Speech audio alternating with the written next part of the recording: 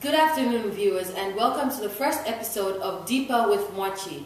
We're being joined here by Mr. and Mrs. Mwape, a couple that has met from two different places and cultures, but have been together even though they faced a few challenges, cultural challenges, family challenges, and personal differences. So we're going to see how they have gone through those challenges and seen past each other's differences and are still together as at now.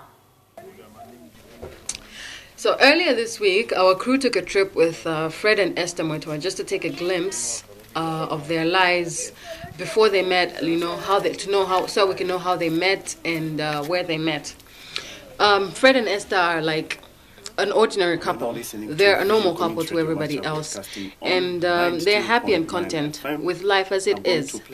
But just like any other ordinary couple, they've had their own differences, they've had their challenges, and they've had to face difficulties before they became together or before they got together.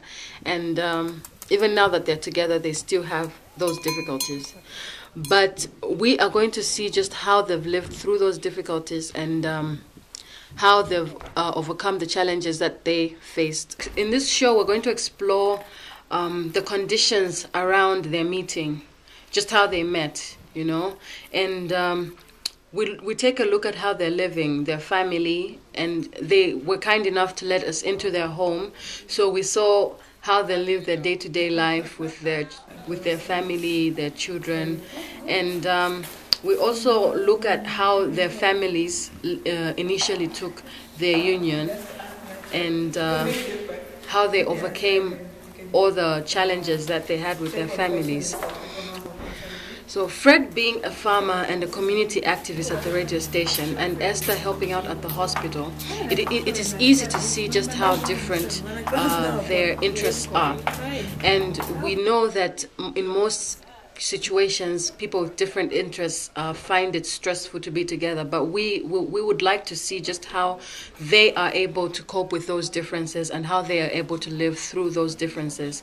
We really hope that this video is going to inspire couples out there and help couples out there to see that life is not always easy. Some choices we make are difficult, and regardless of the challenges we have, it's sometimes you can work through those challenges and everything still turns out to be fine. So join us as we look at Fred and Esther's life and see how they've been from way back then to now.